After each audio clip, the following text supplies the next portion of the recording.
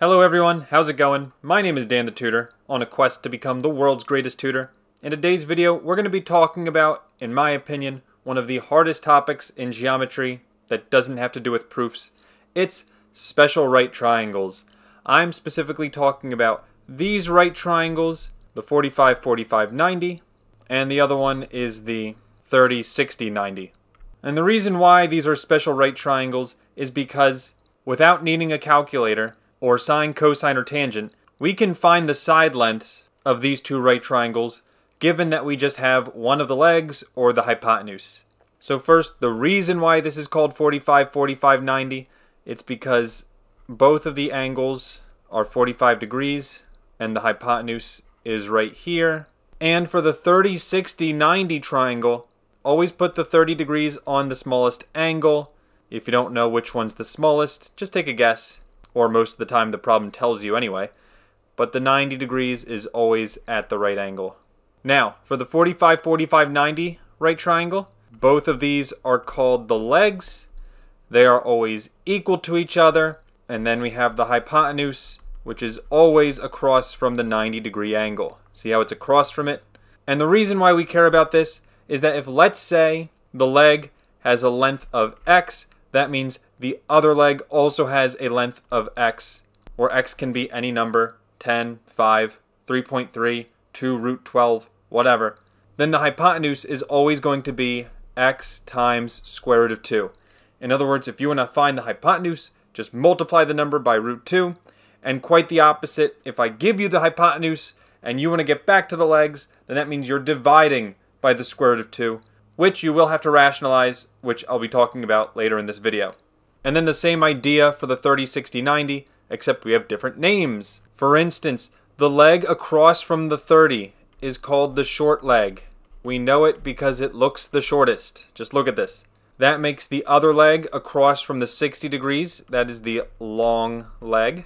And the hypotenuse is still across from the 90 degrees, and it is always going to be the longest side length. So for the short leg, this is going to be harder to remember, but you need to memorize this. If the short leg has length x, then we say the long leg has x times the square root of 3, and the hypotenuse is always going to have 2x. We always like the hypotenuse. It's the only one of these that doesn't have a square root in it.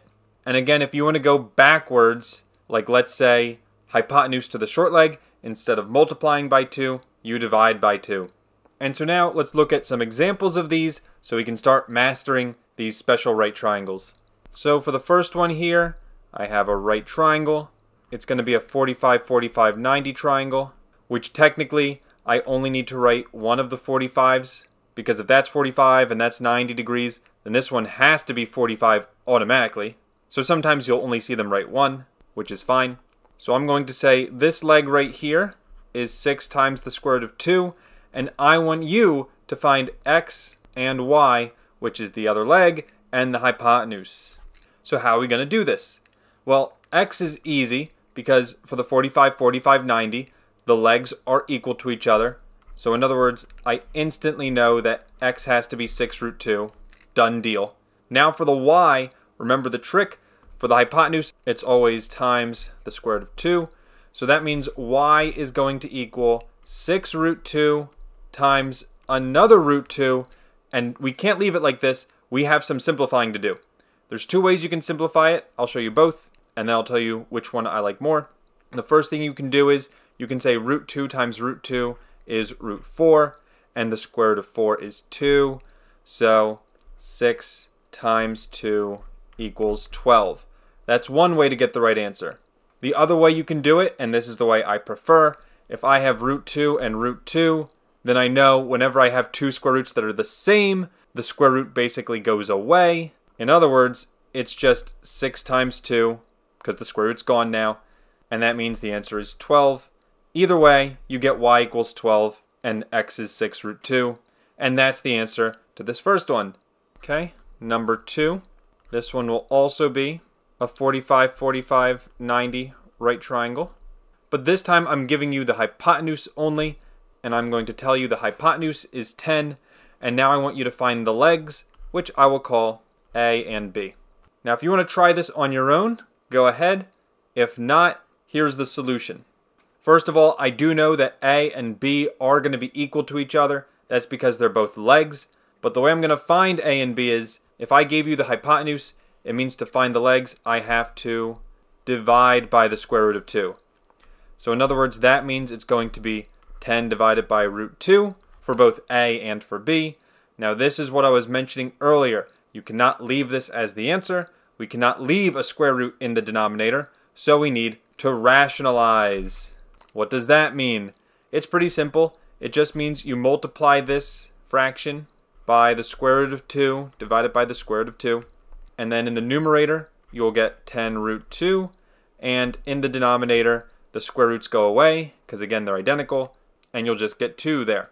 And then as far as simplifying goes, I can cancel out the 10 and the 2 right here. I cannot cancel out the square root of 2 because it's in the square root. So in other words, the final answer for both A and for B is 5 root 2, and that's how we do it. Okay, now just a couple more I want to look at today. These last two will be the 30, 60, 90. For this one, the right angle's here. This is going to be my 30 degrees. And again, I know this is 60 automatically right here. I don't even have to write it, because if that leg's 30 and that leg's 90, the right angle, then that means this has to be 60 by default. And this time I'm going to give you the hypotenuse, which is 12, and I want you to find C and D. So my advice to you for this one, especially for the 30, 60, 90, is to label your legs. D is the short leg because it's across from the 30 degrees, and C is the long leg because it's across from the 60 degree angle here.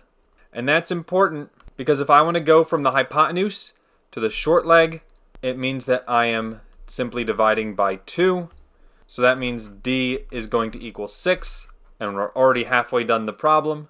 And if I want to find C, I want you to know that there is no way to go from the hypotenuse to the long leg.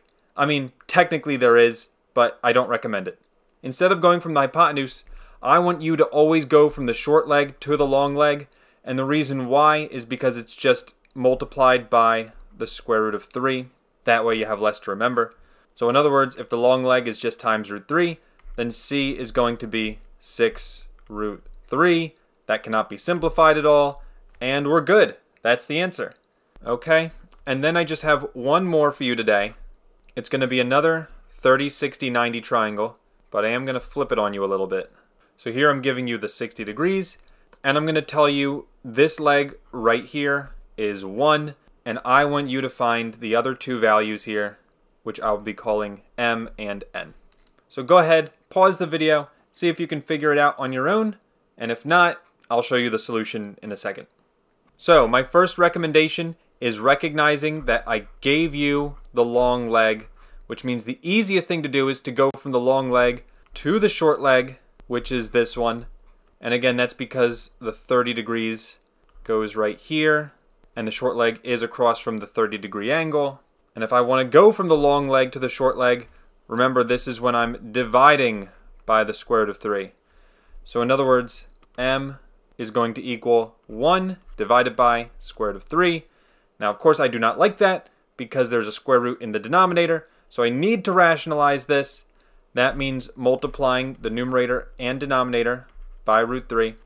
1 times root 3 in the numerator is just square root of 3, and in the denominator, root 3 times root 3 is just 3, or you could say it's root 9, and then you get 3 anyway. But this does not reduce. Root 3 over 3 is the answer for M. And now if I want to go to N, remember, go from the short leg to the hypotenuse, and all we're doing is multiply the short leg by 2. So then this is going to be very easy. N is just going to equal root 3 over 3 times 2. The way you want to write this is 2 root 3 over 3, and there we go. This cannot reduce. That's it. So hopefully this makes sense now. If not, please ask your questions in the comments below. Thank you all for watching. Have a great rest of your day, and I'll see you in the next video. Take care, and bye-bye.